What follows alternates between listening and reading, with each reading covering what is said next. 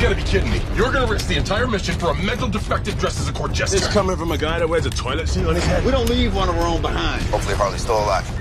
No funny business, Colonel. These are dangerous people. Team 2 is clear to go.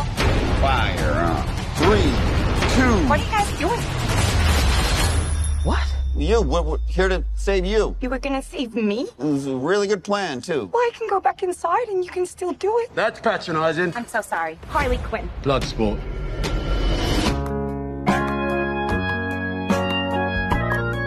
You know the deal. Successfully complete the mission, you get 10 years off your sentence.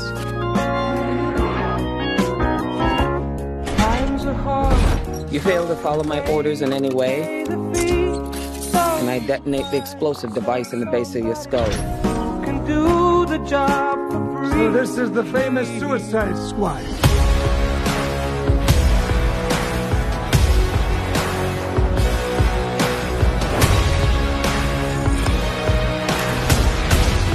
Nom nom. Any questions? And Yes, that is your hand. Very good. we're all gonna die.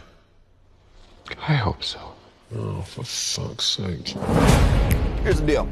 We fail the mission, you die. If we find out any information you give us is false, you die. If we find out you have personalized license plates, you die. What? No. If you cough without covering your mouth. Harley, although that isn't an open invitation for you to cough without covering your mouth. What's the plan? How the hell am I supposed to know? You're the leader. You're supposed to be decisive. And I've decided that you should eat a big bag of dicks. If this whole beach was completely covered in dicks, and somebody said I'd eat every dick until the beach was clean for liberty, I would say no problemo. Why would someone put penises all over the beach? Who knows why madmen do what they do?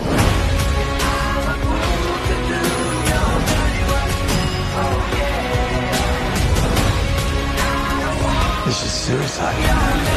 Well, that's kind of our thing.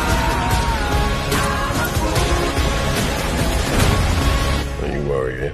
I'm gonna get you out of here alive. I'm going to get you out of here alive.